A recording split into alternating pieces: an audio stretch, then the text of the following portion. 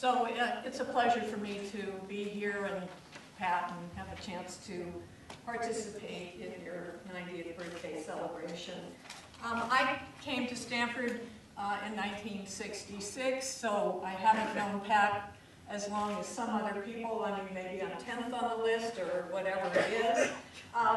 In any event, I spent a lot of time in Ventura Hall, and this is a kind of a well-known photograph that was taken of people who were part of mathematical psychology. Pat should have been there in the photo, but for some reason he was missing that day, and his name appears in the list of people who are missing. But you do see a number of other people who were very close to Pat. So there's Bill Estes, who was mentioned earlier by Pat in this symposium, the student of Skinner's, and there's Dick Atkinson, and there's Gordon Bauer, who was a young professor at Stanford, and here he is in the audience still, again today, honoring Pat. So I joined a group that I didn't quite fit in very well with, but let's see, how do I advance this? The down arrow. All right, I'm hitting the down arrow. Space.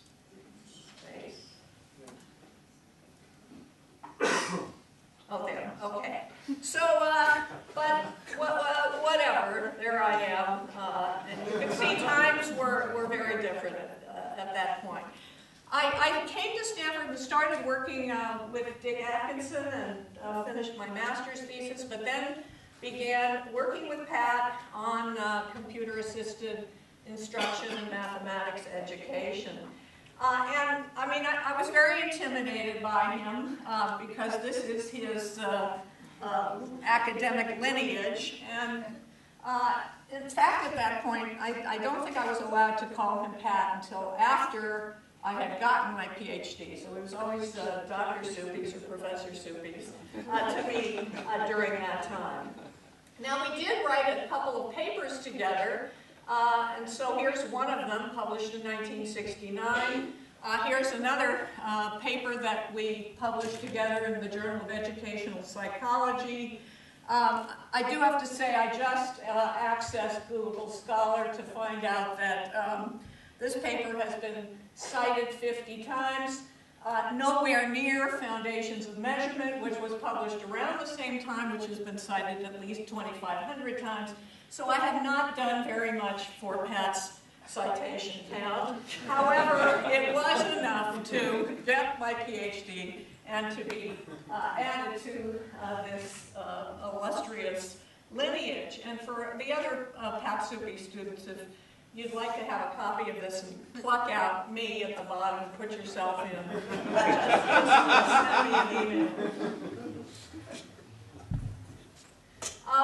I then, oh, by the way, I started my career in New York City, and the paper, the Journal of Ed Psych paper that's been cited 50 times, was something that we worked on after I'd already moved to New York, and one of my, fondest memories of Pat is he was so busy doing other kinds of things that he had to do in New York that the only time we had to work on the paper was while he was taking the taxi from Manhattan to Idlewild, now known as Kennedy Airport, at which time we would work in the back of the taxi, and then he would hand me the money to give the taxi driver to take me back into the city. Well, we did get that paper done. At this point, I departed from, I guess, my intellectual roots, although I continued to use many things that I learned from Pat, like multiple regression and stepwise regression, and to apply them to other problems. But I got very interested in legal cases. And so throughout the last 40 years, I have devoted a lot of attention to legal cases and considered the application of my scientific work to legal cases. I'm particularly interested in two classes of cases. The cases where a crime really happened, a murder, a rape, whatever it is, somebody's been identified as the person who committed the crime, and we now know that there are a growing number of cases of wrongful conviction. People who spent 5, 10, 15 or more years in prison for crimes that we know now they didn't do because DNA testing has shown they are actually innocent. And when these cases have been analyzed, the major cause responsible in 75 to 80% of the cases is faulty human memory, faulty eyewitness testimony, and so I've been studying that issue. Then in the last 20 years or so, I got very interested in these repressed memory accusations. And I want to be very clear what I'm talking about here when I talk about the repressed memory accusations. I'm not talking about a person who's known her whole life that she was molested, or he, and maybe 20, 30 years later got the courage to tell a friend or a trusted therapist about it. I'm talking about one specific kind of situation, and I think this family exemplifies that situation. The dad, Gary Ramona, was an executive with the Mondavi winery. When his world came crashing down, his daughter went into therapy, and there she learned something she never knew before, namely that her father allegedly raped her between the ages of 5 and 16, forced her into many rapes, sex with the family dog, all allegedly repressed into her unconscious until this therapy made her aware of it. From my analysis of a vast attempt to document this or find support for the idea of repression, there is no credible scientific support. And yet these kinds of accusations were being brought in criminal and civil cases by the hundreds and hundreds over the last couple of decades.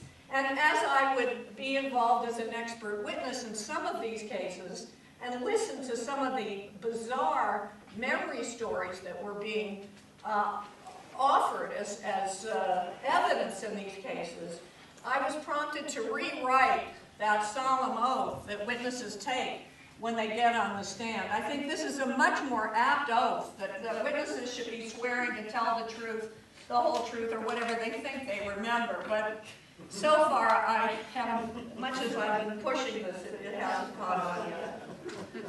So I've developed a couple of paradigms that I think map into these two kinds of court cases. First, there's the misinformation paradigm, as it's now known in the literature. And here, experimental subjects come in, they see an event, might be a simulated crime or an accident, they get some post-event information about what they saw, and then they're tested. And that post-event information is typically misleading in some way. And I think that taps into the first kind of case where there are memory errors. But there really is an event that happened. There really was a rape. There really was a murder. But to map into this other kind of case, where a person is coming up with like 10 years of brutalization and forced bestiality, we needed to go a little further and try to plant rich false memories, as they're now called.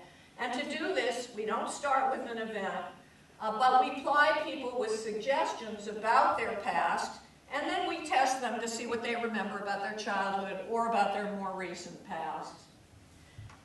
And so, for that first type of paradigm, one of my earliest studies that you can often read about in introductory psychology textbooks today, we showed people a simulated accident where a car goes through an intersection with a stop sign, and by asking a single leading question that insinuates that it was a yield sign and not a stop sign, we get lots and lots of people to believe and remember they saw this scene. Even when the truth is staring them in the face, they choose the scene that corresponds to the misinformation. And so now I've given you a brief summary of 35 years of research on the misinformation effect. If people see an event and get misinformation about it, it impairs their memory performance. But to now turn to that second type of case, the many cases that have been tried in court where people have developed these very, very rich and detailed false memories. Rich, detailed memories of being forced into satanic rituals, or sometimes rich and detailed memories of things. They don't get into court cases, but things like being abducted by aliens and taken up on spaceships. There are actually a lot of people who have such memories. We needed to find a way to plant richer false memories, not just tinker with the detail here and there. So how are you going to do that? You're not going to be able to get it through the Human Subjects Review Committee.